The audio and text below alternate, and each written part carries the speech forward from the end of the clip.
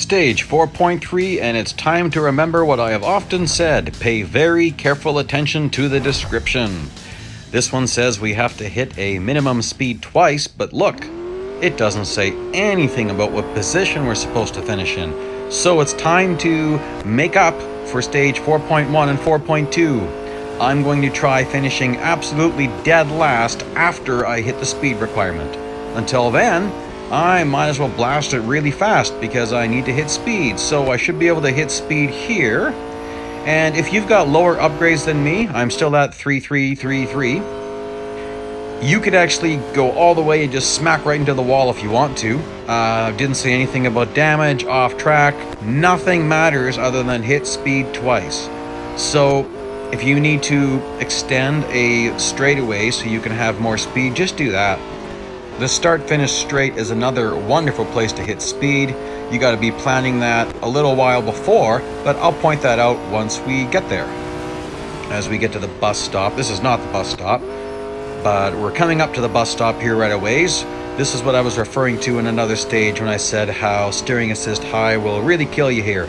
Steering assist high will make you do a left, right, right, left, when really you just take an arc. Okay, so you want to really power out of this if you're looking for another speed section, and you just would go full speed until you go flying off track. Easy to hit speed here if you want to do that. I don't need to. I hit speed there just fine without going off track at all. And I could already be slowing down now, but I don't want to. I'm going to wait till I get right to the end there, and then we'll zippity-doo-dah through some stuff there. Again, I'm working on the braking points because it's just good to always get a feel for a car. Information I gain from driving it here will translate to other tracks. So if I can brake late on this track, I can brake late on other tracks. If I can skip a couple of braking points in this track, then it just translates. And so I'm always taking in information, always trying to make use of it. I'm not going to be too crazy here. And yeah, coming back to the bus stop again. Even brake assist will give you trouble here. It's going to brake at points you don't have to. If you watch how the bots drive that, they kind of drive it like a 4-point turn when really it's just more of an arc.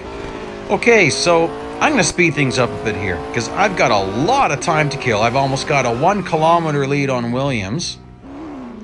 So turning around and get a donut going, and then I'm going to throw it into 4 times normal speed.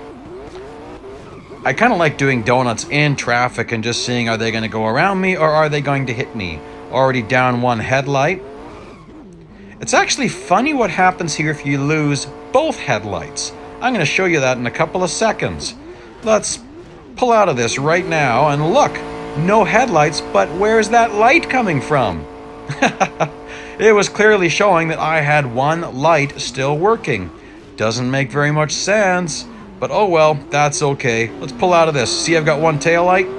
I don't want to have 1 taillight left. Boom, we'll take out that taillight.